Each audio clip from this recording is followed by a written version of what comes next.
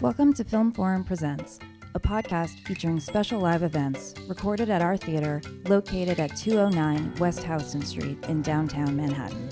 In this episode, Film Forum presents Nancy Schwartzman, director of Roll Red Roll, a new documentary examining the Steubenville, Ohio sexual assault case.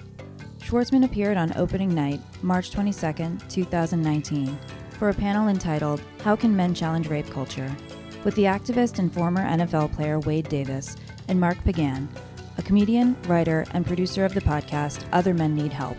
The panel was moderated by writer Lena Wilson, who covered the film for Slate. Roll Red Roll is now playing through Thursday, April 4th. Hi, everyone. Welcome to Film Forum. We are so proud to present the U.S. theatrical premiere of Roll Red Roll, directed by Nancy Schwartzman. The film had its world premiere at last year's Tribeca Film Festival. It opened today to uniformly positive reviews for its incisive treatment of the complexities of the Steubenville, Ohio rape case. The New Yorker's Anthony Lane calls it raw and pressing, all the more potently wrathful for being so restrained. This is Nancy's feature debut. She is also an activist who has developed technology to build safer communities for women and girls, like the Circle of Six safety app. Tonight, after the film, stick around because we have a special post-screening panel to discuss the film with Nancy on the theme of how can men challenge rape culture. Tonight's guests include former pro football player and the NFL's first LGBTQ inclusion consultant, Wade Davis, and the producer and the host of the podcast, Other Men Need Help, Mark Pagan. The discussion will be moderated by Lena Wilson, a culture critic who reviewed the film in Slate and also has bylines in Bitch Magazine and The Playlist. So now, please help me give a warm welcome to Nancy Schwartzman, the director of Roll Red Roll. Wow. Oh my God. It was amazing. Oh my gosh. I've been coming to Film Forum since I was like 18 and like eating burritos in the back and like doing all that kind of stuff. So it's such an amazing, amazing honor. Thank you so much for letting us bring our film here and for all of you coming to see it in New York City on the screen for the first time. It's been such a wild day with press breaks and everything, and it's such a good moment to be having this conversation. So I am delighted about the panel and really encourage you. After all the feelings the film's going to spark up, I think the panel is going to give us all some hope because of the amazing people who are going to be speaking with us. So thank you so much, and see you in 80 minutes.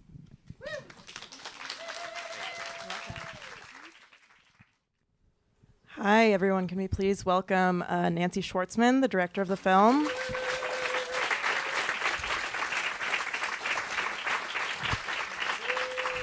Wade Davis, who's also here with us tonight. And then Mark Pagan as well.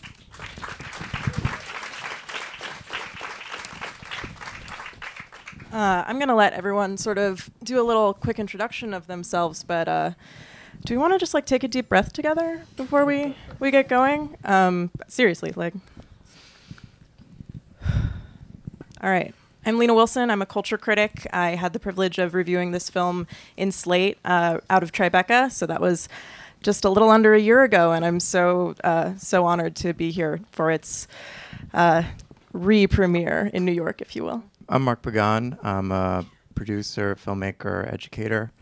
I'm here kind of in the capacity of talking from the work that I'm doing right now on a show called Other Men Need Help, which is a show about the emblems and the habits and the struts in the male performance and really dissecting insecurity and performative masculinity.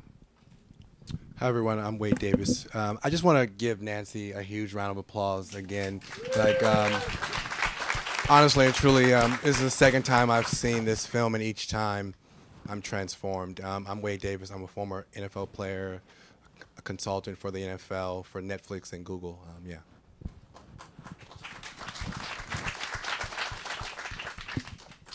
And we all know you now, but Know me.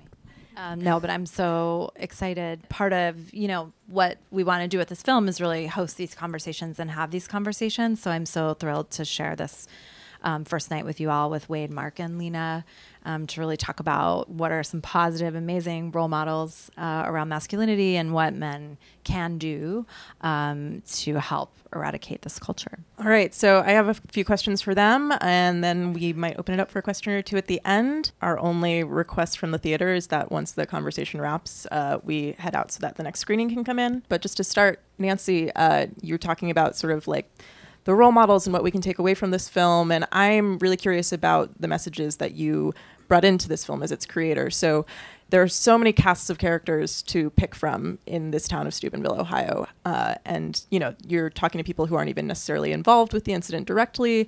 How did you choose the people that you did? I also, since we're in our hometown, some of the creators of this film are in this audience. So I want to give huge love to Christopher White, who was our editor, and Barry Perlman, who was our co-producer. So their names were on the screen. Their hearts were in this film. It would not be possible. And Justa Bruin, who's here, has been with us for a really, really long time. Eliza Licht. Amazing people who have to hold up. It's not easy work. The story, there were so many points of view to really sift through, both with what was happening online and offline. I knew the moment I spoke with Alex Goddard that she was going to be our main character. She had so much conviction, so much intelligence. She's such a great character. She smokes inside. It's like, oh my God, that's perfect. She's amazing. But I also think it's really important when we talk about whistleblowers, like, that's you and me, that's us, that's her, if we all have the courage that she had, right? So I loved that about her, that she was able to really know something was wrong and also make that distinction between whether it's criminal evidence or actually evidence of a cultural problem. And she made that distinction, whereas the police were like, why would we look at a tweet? Why is that important? And she's like, because look at how young men are speaking and acting. In terms of this conversation, I felt like it was really important to find Sean McGee. He was in the film, like he was in the 12-minute video already, and he was sort of standing out as someone who had this really strong moral compass and was saying, like, this is not okay. So it felt important for me to kind of lift him out of that video and create more energy around him and show that, like, no, there are kids in that room who knew something was way off. So those are some of the people that I was really drawn to in the film. Documentary film for the filmmakers in the room, it's like so many no's. It's all the people who said no to us, and then like whoever's left you make a film with, basically. But we had one film before we got the police files that was really about a town recovering, a town rebuilding itself. And then we were gifted the files by Rachel DeSalle from The Plain Dealer. And I want to point out how also there's this beautiful network of women working together, like Alex Goddard, and then Rachel lifted her up, and then the prosecutor was a woman. There was this really interesting network, and what Alex was doing with Jane Doe as well. But so Rachel had the prosecution files and gave them to us, and then we were able to really understand the boys, like really get in the police room with them, really look at the text messages, and start to craft more of a crime story. I forgot to thank someone who's incredible. I need to thank Chandra Jesse, who's with us, who really enabled this film to get made. So I'll say thank you. Okay, so that's all I'll say for now. Yeah, I think that you craft this really beautiful narrative of the night in question and the people who are sort of revolving around it. And you see this detective sort of saying, there's this narrative being laid out and there's so many opportunities for someone to say something and to stop this. And so I'm curious, Wade or Mark, whichever of you would want to take this, like how can boys or men in a situation like this just be like good bystanders? You mean how, as far as them speaking up, or how do we create them in order to become that? I'm trying to attempt to make that distinction. I mean, I feel like the film is sort of in conversation with both, whatever you're comfortable. Yeah, over the last, I would say 4 or 5 years, I've had a chance to work to whether it's athletes who are in the pros or college or even in high school. And when you talk to young boys specifically, what they tell you is that their parents actually aren't talking to them about consent and sexual assault. You know, I talked to, I was just speaking at this boarding school in Massachusetts, and what I learned is that the parents are failing these kids, you know, and there's a comment in this film that happens over and over again, and we say the things that these are good kids. No, your kids are just human beings. Right, and if you keep thinking of your kid as a good kid, then you don't talk to your kid about sexual assault and sexual harassment and consent, and your kids will be in a world that these things exist in. So you're actually setting them up for failure, right? So at this school, this one kid asked me a very innocent question. He was like, "What was it like your first time having sex?" The fact that he's asking me that question, right, and is uncomfortable asking his parents that question speaks to a level of shame that we have in this country where we're actually not being brave adults to talk to our kids about sex, about porn, about consent. And that's how we're failing these kids. So these kids aren't even given the tools to be able to speak up in that moment, because every boy knows, you know, that there is this very unspoken agreement that the only way to be perceived as a man is through the body of a woman, right? Like, it's this unspoken thing that we all know about that no one says, right? But it's there. So if you're trying to become a man in this world, right, and you don't want to lose the value of your friends around you, you don't know how to speak up because your parents haven't taught you the difference between bravado and bravery.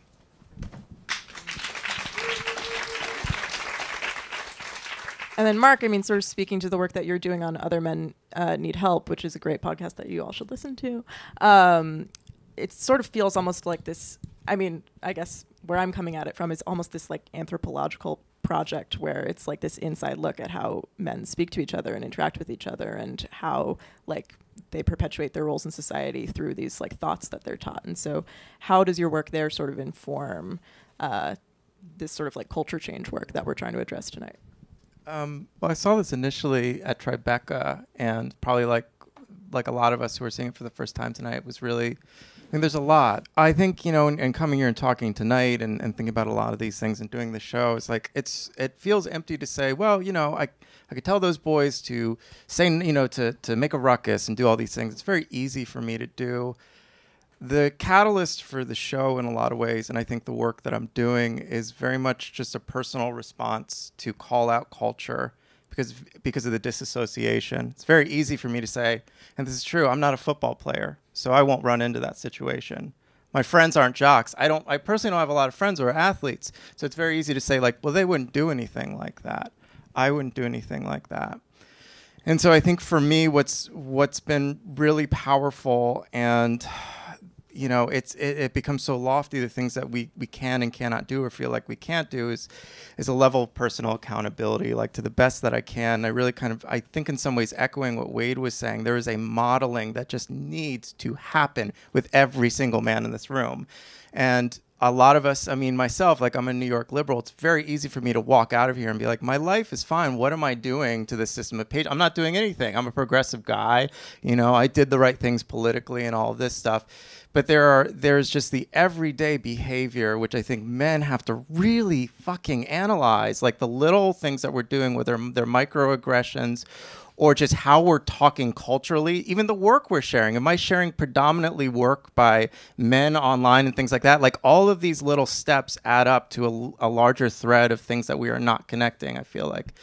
And so I don't want to use the word making men self-conscious, but I think there's a level of support we can give each other in a dialogue and offer some mentorship and modeling with each other, as well as that any young men that are in our life or that we have access to. So in disclosure, I'm friends with Chris, so I did think it was a terrific movie, but I appreciate what Wade says about talking about sex, and I'm a father of 2 teenage boys and a teenage girl. My son is a wrestler and a baseball player, and you know, I don't know if he'll ever reach the pros, probably not, but definitely in that culture. But I wonder what you think about a culture of fear of standing out. He's not afraid to be at the plate in the 9th inning with the tying run at 3rd. He's not afraid of that, and he will do that. But he is deathly afraid of wearing the wrong shirt to school. And I mean, fuck you, he is a good kid. He is a good kid. And I think I'm also a New York progressive But watching this movie, I don't think he'd be Trent. I think that's pathology. Trent is, something's wrong, and that's not culture. Something's wrong there, the chemistry or whatever. But I worry even about my own son. Would he be brave enough? Anyway, I wonder what you think about like just a culture of fear. And I talk about everything we got to talk about. I'll show him this movie. I'll show him whatever. But in the locker room, I don't know what it is. It's easy to make these jokes about girls or, boys or whatever. But what do you think about, I think it's more fear. Why there wasn't a hero. It's funny. I was thinking just that thought when either the policeman or somebody said, unfortunately, there was no heroes. I was thinking that same thought. Why are there no heroes here? But then I think of Jesse. I don't know that Jesse would do it. I don't know. What do we have to do to not talk about sex, but just to make him not afraid to do the right thing in a huge way like that? The best answer I got is something that James Baldwin says, right? Is that if your kid is looking for validation through the eyes of another, he will never be courageous. Right? So how do you teach your kid to love himself, right? If I was to ask you, have you told your kid to love himself? You would say yes. But if I said to you, have you taught him how? It's a very different question, right? Because most kids learn to get their own value through others. It's why kids love the likes of the social media, and all of that stuff. The reason why your son won't stand out in a crowd is because he's looking for them to validate him. You haven't taught him how to validate himself, right? And you can't rest in this idea that your kid's a good kid. Every parent in that film would have told you that their kid's a good kid. And none of those good kids said a damn word, right? So be disinterested in thinking of your kid as a good kid. Be more interested in teaching your kid to love himself and be really courageous as a father to not rest on this idea that he's good, right? Because good is idiosyncratic. It actually means nothing. I'm a good person. What the fuck does that mean? It means nothing but what I think it is, right? But that young girl in this movie, she thought Trent was the good kid. She thought all those were good kids. So can you be more courageous with your son and tell him a time where you weren't as courageous as you wanted to be in those moments? Can you be really vulnerable and say, hey, son, here are some times where I did X, Y, and Z, and I should have been better? Because you've got to, as Mark's saying, you've got to model it, but you've also got to be dangerously vulnerable, radically vulnerable, because no one cares if you're a liberal. No one cares if you're a progressive. Everyone in this film would say that, too. We can't be so intellectually dishonest where we rest in the idea that we're a liberal. Who cares? These young women don't care. 1 in 4 women in America will be victims of sexual assault, right? I'm sure someone who raped them, I'm a Democrat. Who cares? The question is, what are you doing to save these people's lives?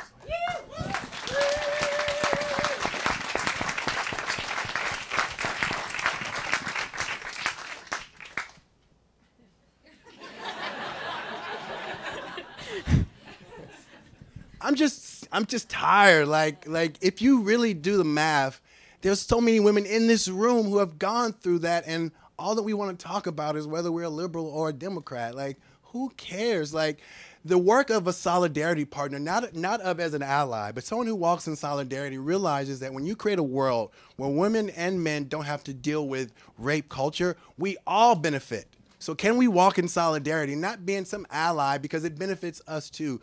And we got to just do more work, and we got to take risk, and we got to give up something.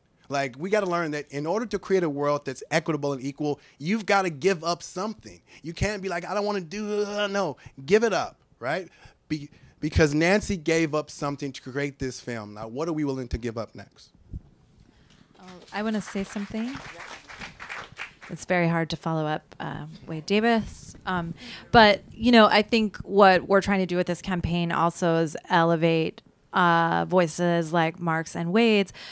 But also, we as individuals put a lot of pressure on ourselves to individually solve systemic problems. This is a systemic problem, right? So all the cultural messages all the kids are getting, that the school administration is reinforcing, we can't expect all parents to be fantastic consent-based sex educators, right? We're all coming with our own biases, but you can, as a parent, pressure your school to bring Wade to school. You can, as a parent... I'm serious, right? I mean, I wish every team... Show the film at school. Yeah, exactly. Obviously show the film. bring all of us with really fantastic honoraria, and like we'll be there. We will be there. But so we as individuals have a shit ton of work to do, but also we can put pressure on our institutions, right? So how can we make sure our coaches are getting an education? Like we can't just all hinge it on like, why are these two people raising this child not doing it perfectly? It's like, of course, it's like a minefield out there, and all of our institutions need massive correcting and massive education. And, there's lots of avenues to find that on our website. But yeah, so I think it's like a multi-pronged set of solutions.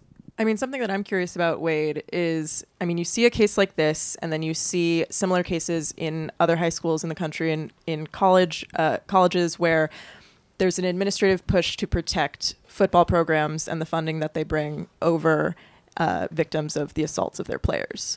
And, you are working with the NFL in initiatives for LGBT inclusion. You were in the NFL as a player. Mark and I are over here like sports. It's really easy to say like, I'm not in that culture. I don't know what that's about. Like, that's this other thing. But like, you are, and you were. So can you offer us some insight into that? Yeah. So, I'm biased. I'm an athlete, so let me own that, right? But what happens in these cultures, whether it's high school, college, or pros, right, is that you are so interested in the way the other person thinks about you. And as the question mentioned, like, you don't want to be on the outside of the circle because you feel unsafe, right? Like, there is a safety in being inside of the circle, right? So one of the challenges is that sports culture, the fraternity culture, anytime you have a group of individuals without any real levels of supervision, right? Oftentimes the ugliness of us comes out because we're trying to perform for each other, right? So, and I don't have the answer for that, except you've got to work with coaches, you've got to work with parents at young ages, that kids grow up really with a deep, abounding respect for themselves, that they go, I can exist outside of the circle. I'm going to be okay. Because once you get into the NFL, it's too late. Like, once I was in the NFL and my mother didn't talk to me about this, it was too late. I was already so deeply invested in wanting to be a part of the cool kids crew. It was too late. But thankfully, I grew up some, and someone, gave me some books by Bell Hooks and Audre Lorde and Gloria Steinem. And I realized that, wow, if I create a world that's more equitable and equitable for women, I win too. Like, that was the lightning bolt that kind of happened to me, but it took someone investing much time in me. I don't think, to Nancy's point, that it's not shocking to me that the women were the ones who spoke up, right? If you think about movements that happen, whether it's the suffrage movement or the Me Too movement, it's the group that's the most marginalized that speaks up because they have to, right? So the question that we have to ask ourselves is, when is the group that's in the dominant position going to actually start doing the lion's share of the work? But the reason why we don't is because we benefit by it, and that's what's unspoken. It's come up a lot, and it came up, like the guy at the antique shop and the posts online of like those poor boys. And, Wade, you talked about we have to give up something. And I'm trying to kind of get my head around it. I know it's a big question of like, what are we so afraid of in quote unquote, like villainizing boys and men? Like, why do we have to protect we put so much emphasis on the boys and making sure they're treated fairly, and like, what are we admitting or giving up or losing? Like, what are we so afraid of in just saying, as men, I guess, like, that was wrong? Why do we have to look at, like, how might it not have been rape? How might it have been a mistake? How are they not bad? How are they still good kids? Like, what are we so afraid we're going to lose or give up if we recognize that? Power. It sounds like a big word, but it's actually very, very simple, right? If you look at our history, right, power is not given, it's taken. So what we're afraid is to give up our power. Those parents knew that those kids had done something bad.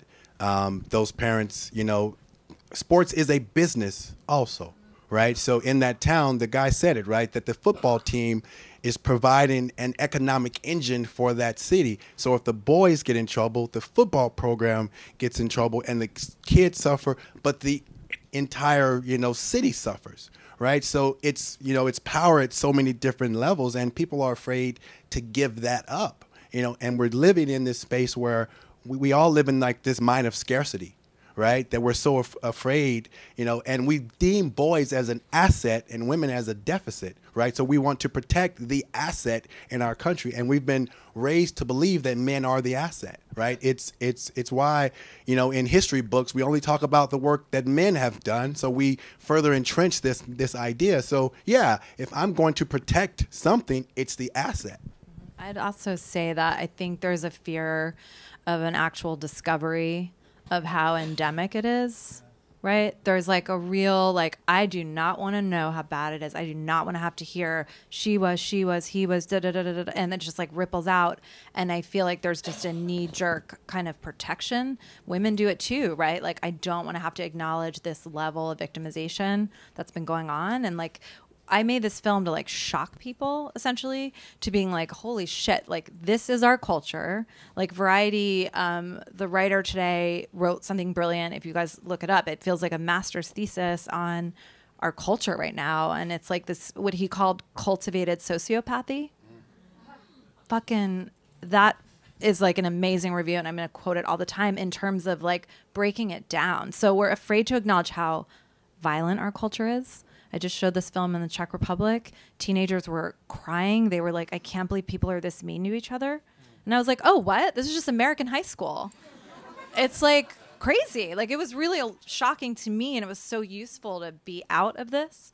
And so I think the larger idea also is like, just because we inherited this culture doesn't mean we have to perpetuate it. Just because this is all how we were raised, and this is like very familiar, and well, she did that, and so that's what happened, or whatever, doesn't, just because it's the norm now doesn't mean it has to stay that way. So I think that's another set of points.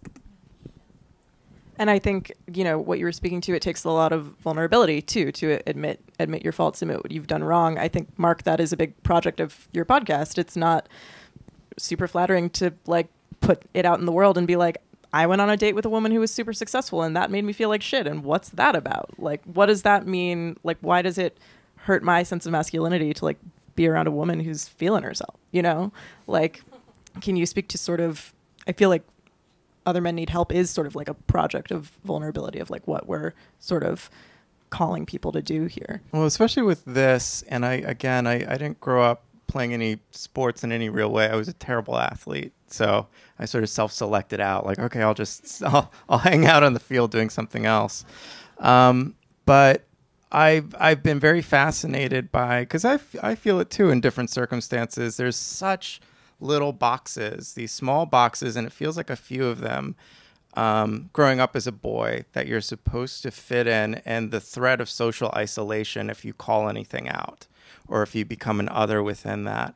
And I really hope, I don't have any kids currently, but I hope for my nieces and nephews that this is progressing a little bit. With Other Men Need Help, and just what I've been really curious about, besides accountability, besides ownership, besides sort of pointing to the everyday actions that we're doing, is kind of quietly celebrating and archiving male tenderness, which I think is my hope is, and I don't have any lofty goals with this project. I hope that people enjoy it. I hope that it's helpful in some way.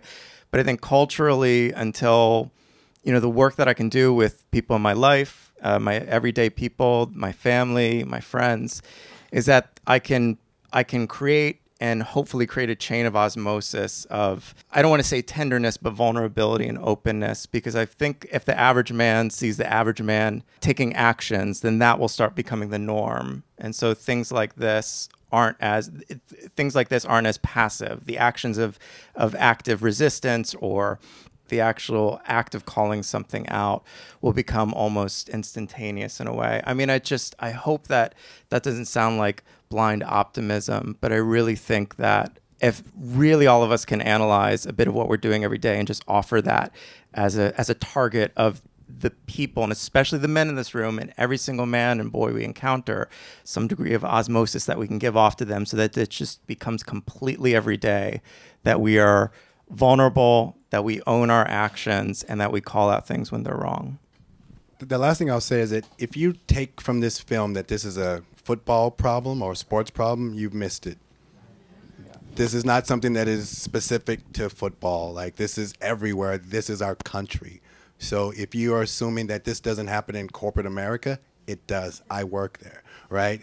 The Me Too movement is not about football. It's about the corporate system, right? So we just have to make sure that we're not trying to locate issues in certain places. The challenge of patriarchy and toxic masculinity and the fact that men don't know how to define manhood for themselves is a universal issue. All right, I do want to give Film Forum their theater back, but I think just before we go and continue the conversations with you guys, either over drinks or in the lobby, what is like one thing that people can maybe even go home and do tonight? Like, we've seen this film, we're all feeling a lot of feelings. Like, what is something that you can go home and do to feel like you're making a change? I'll speak to things I've been asking myself, but I'm sorry, men in the audience, I'm going to target you, but I honestly, for men, I really think if we can go home and just look at one thing, we all want to believe that we are disassociated from the terrible things that other men do or other people in this world do. We really do. But if we can just look at one thing and one action, just look at your day today and one part of it in which you can improve continuously. Like if you are making eye contact too long, if you are, I think I mentioned this earlier, but if culturally you are posting things that are mostly about male writers or male filmmakers or these sort of things, what are you putting out in the world, or what are you participating in which you can make at least a small change starting tomorrow and continue that, and again modeling that, and call me out too. That's what I'm going to ask everybody to do, is that, like, call me out like you would somebody that's close to you if I'm not doing something that's modeling good behavior or modeling behavior that I'm trying to ask of you. The one thing that I would say to kind of dovetail that for the men in the room is to think of a time where you have made someone feel like the other. Own it. Own it publicly. Tell someone else about it. But then educate yourself to understand what the impact of that action was, not just on the other person, but on you.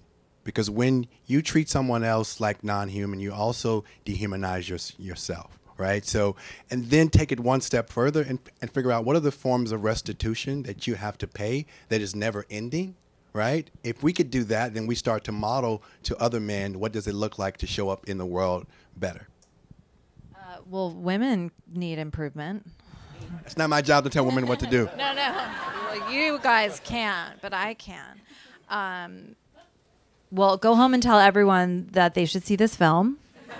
And, as a woman, I've done a lot of work, certainly, trying to do better in terms of how we're acculturated in patriarchy as well, right? And as a white woman, what am I doing to, help be less racist, and owning my power as a white woman. And white women, we can see it all over Trump's administration, are holding up this racist, xenophobic administration, right? So if I can be a white lady and go to the Rust Belt and make this movie because people think that I am like them, right? So that's when I realize I have to use that privilege to do that. But how am I benefiting every day? And what can I do about that? So. Awesome. Well, you have the movie's information. It's Roll Red Roll. It's going to be playing here a few more nights. I believe it's #RRFilm. No, I think it's Roll Red Roll Doc, but I think the stuff's up here. Oh. Yeah, it's all up there, so we don't have to think. Yeah. Tell everybody about it. Something I've been telling people is I feel like this is requisite viewing for just being a human being. So thank you guys for being human beings tonight. Fun. Thank you for listening to Film Forum Presents. Special thanks to Together Films for making this event possible. If you like what you just heard, please be sure to subscribe to get future episodes and rate and review so that more movie lovers can find us. Film Forum is an independent nonprofit cinema, and our doors have been kept open for nearly 50 years thanks to the invaluable support of our members and donors. please visit www.filmforum.org for details on membership, as well as information and showtimes for our current programming. See you at the movies.